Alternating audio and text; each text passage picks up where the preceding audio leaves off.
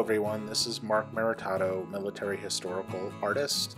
Thank you for joining me once again for part 6 of this continuation of a painting commission that I am working on.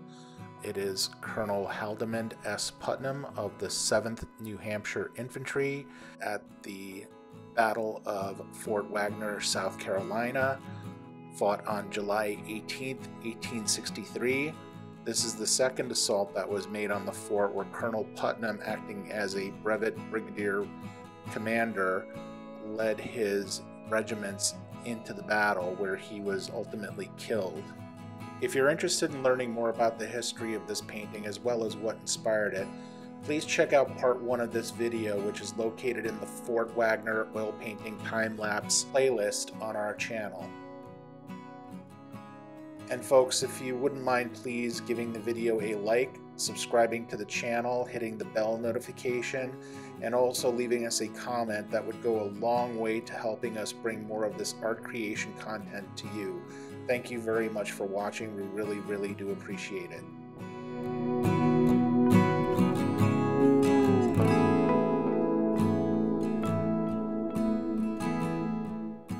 Yeah, so at this point you're just seeing me noodle on a lot of the smaller details.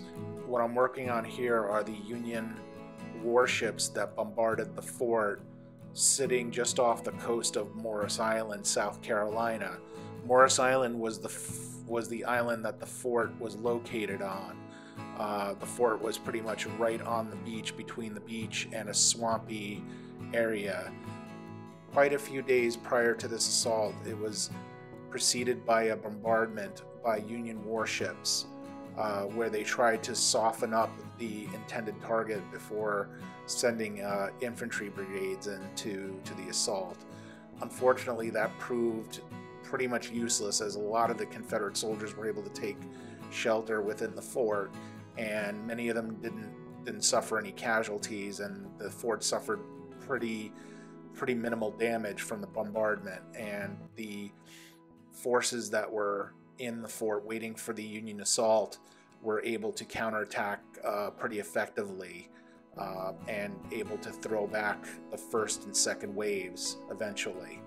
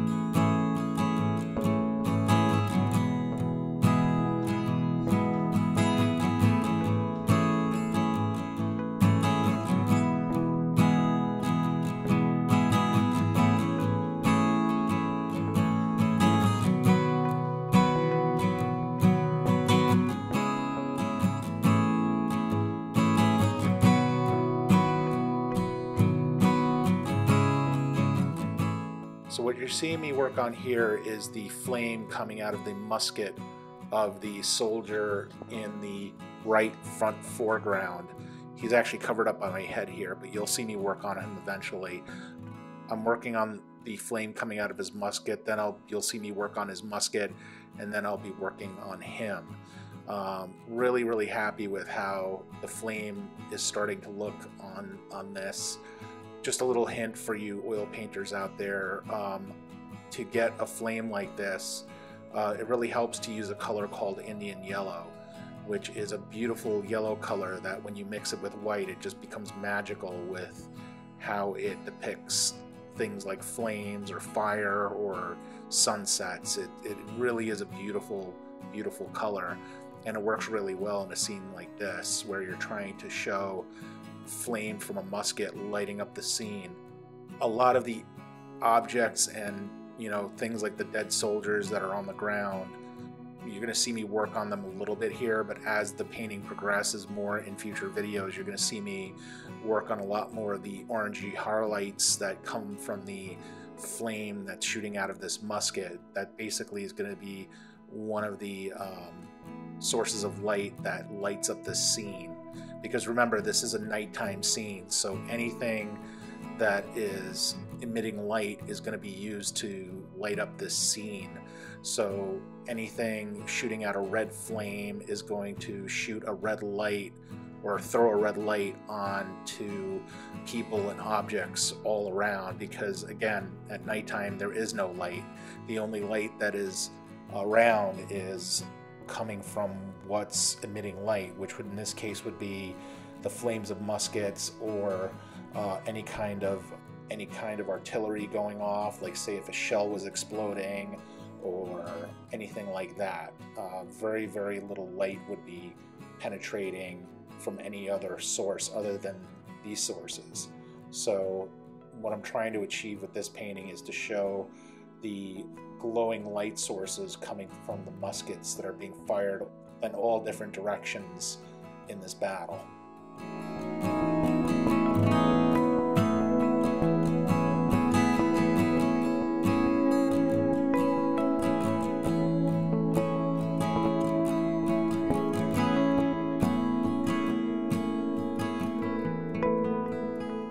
So as you see here, I'm working on the infield rifled musket of the Union soldier in the right foreground.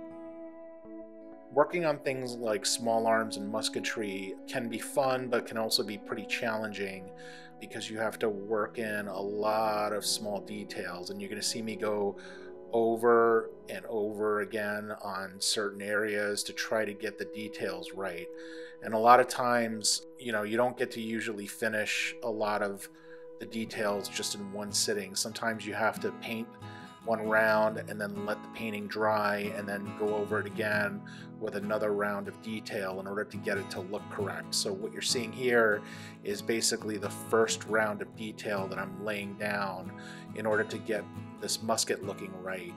The other challenge too is that something like a musket is made of wood and metal, and with metal you have to try to credibly depict it in its environment so that it looks convincing. Now, the rule of thumb with metal is metal will usually reflect the light that is coming from the direction of its light source. So if you're holding a metal object and say the sun is directly above you, well, the brightest and shiniest part of that metal is going to be facing in the direction of that light source.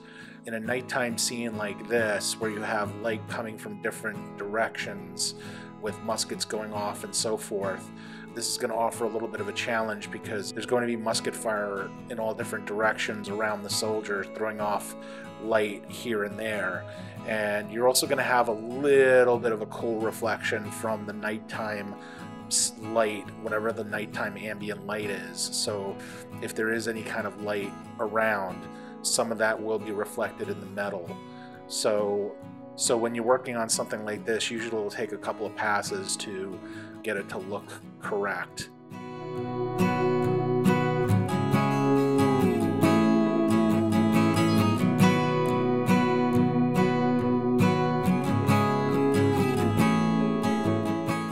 You're going to see me actually start working on the soldier here.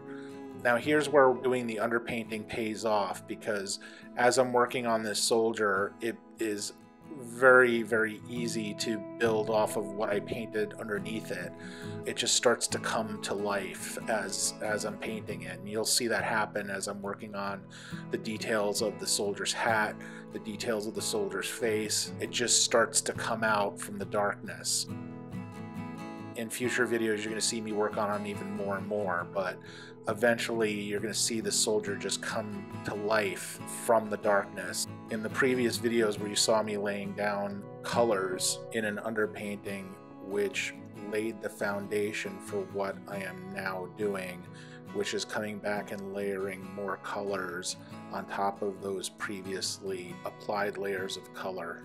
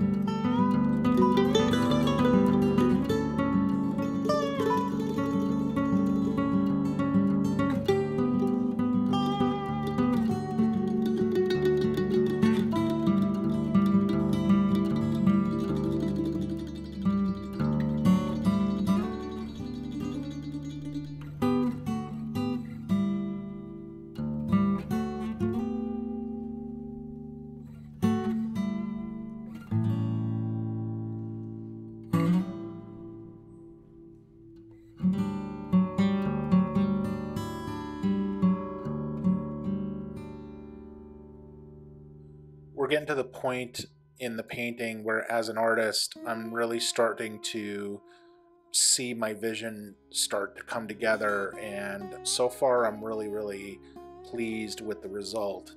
I was a little nervous and maybe a little bit anxious about doing a nighttime scene and how I was going to approach it and how it was going to eventually look, but so far it looks like everything is falling into place exactly the way I had planned it, and I believe that the client is going to be very happy once he sees the original painting. Unfortunately, the video is not giving this painting the justice it probably deserves. The colors aren't showing as accurately or as true to what they look like in person, which is basically true of any kind of original artwork that is photographed for a video like this, or is, you know, quickly photographed. Usually the colors don't come out exactly as they look in real life. But with that being said, I'm really happy with how this is starting to come out, and you know, I think it's going to be probably one of my better pieces as far as the body of work that I have thus far done. And you know, I think I'll be proud of this piece once I'm finished. So really happy about that. So here I'm working on some of the reflected lighting that's coming off of the musket flash from the barrel of the rifle of the foreground soldier. I'm reinforcing a lot of the lights that are coming off of that musket, and I'm going to do more of this in future videos. So eventually you're going to see this whole frontal area just be glowing from that orange light.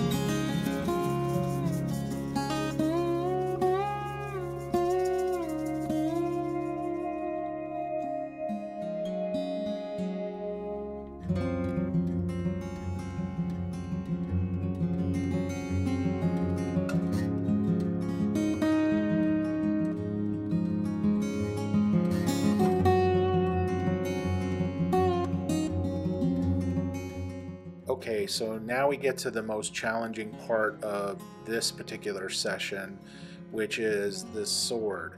So this sword right here, Colonel Haldimand's sword, is the entire reason why this painting is being done. The client who's commissioning this painting now owns this particular sword.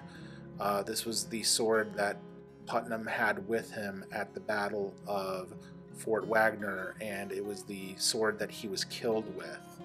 The sword fell into Confederate hands and then was eventually later returned to the family after the war.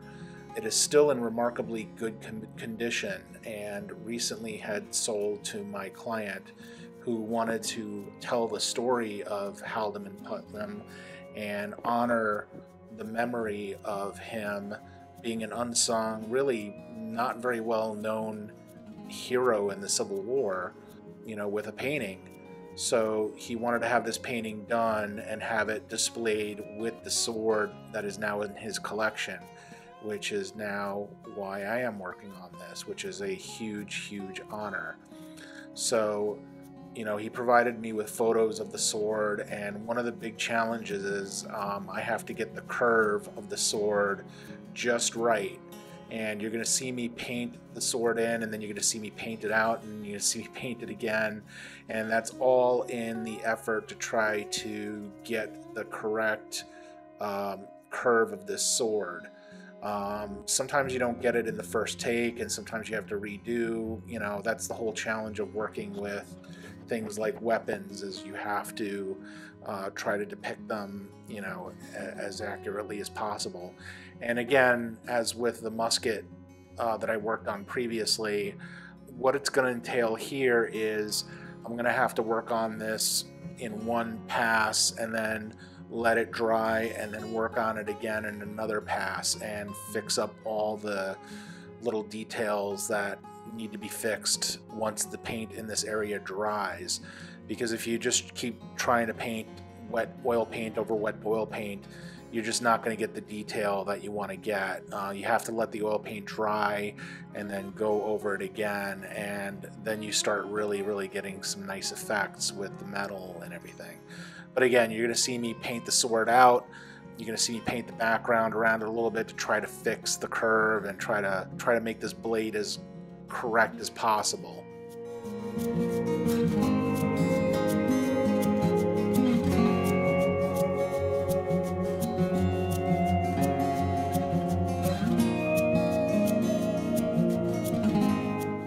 And I'm working with a really small brush here for these really small details.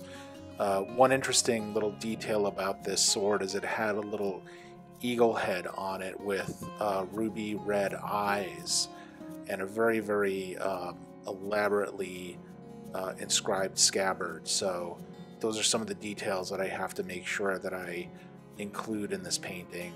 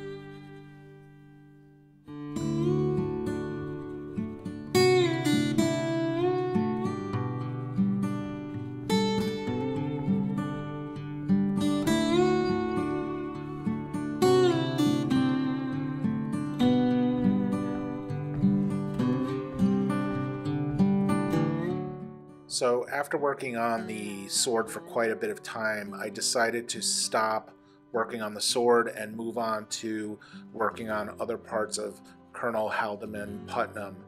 I was starting to fight the wet oil paint, and as I had mentioned previously with small arms and getting details on things like that correct, a lot of times you have to work in sessions or work in layers. So you work in one layer, let the paint dry, work in another layer, let the paint dry, work in another layer, and then eventually you get the effect that you want.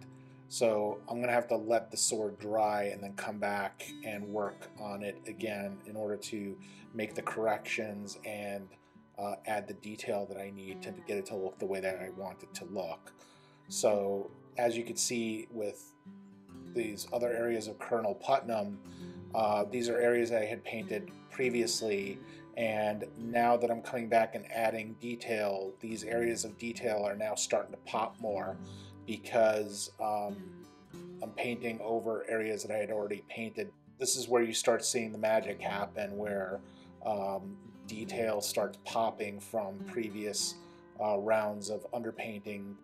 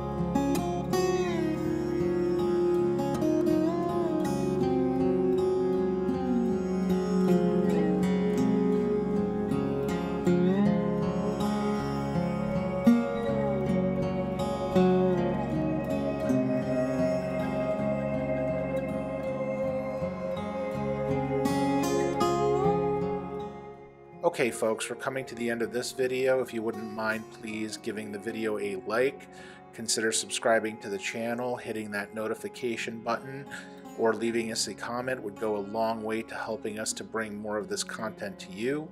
If you're interested in any artwork, please visit my website at meritato.com. We offer limited edition prints, open edition prints, and original artwork. Here is what the painting looks like after working on it this session. Thank you so much for watching, and we'll see you in the next video.